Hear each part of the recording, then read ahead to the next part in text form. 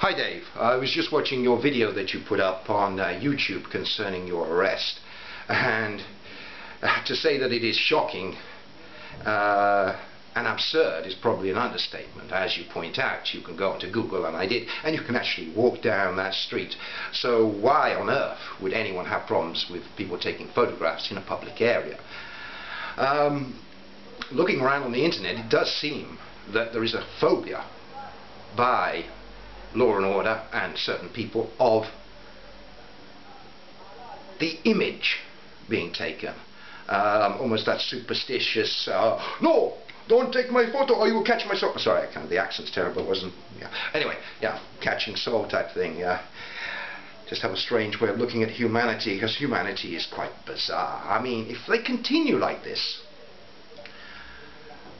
it's going to end up in the area where, in the future, anyone who makes little radar devices, mobile hand radar devices, will make a fortune, because everybody walking along like this, checking their radar to make sure they're not hitting everyone, because they have to look down at the floor.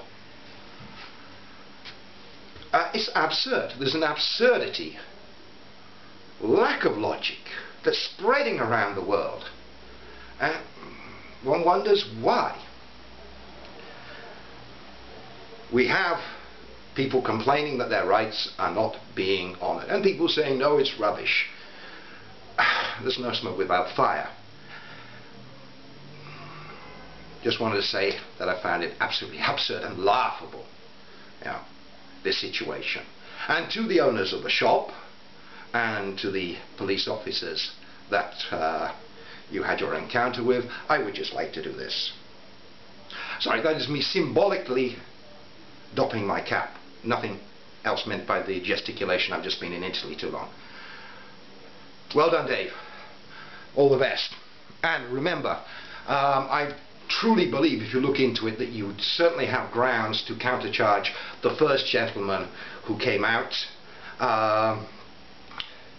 and possibly also grounds to countercharge the police. But the police thing is a little dodgy and would be an interesting test case.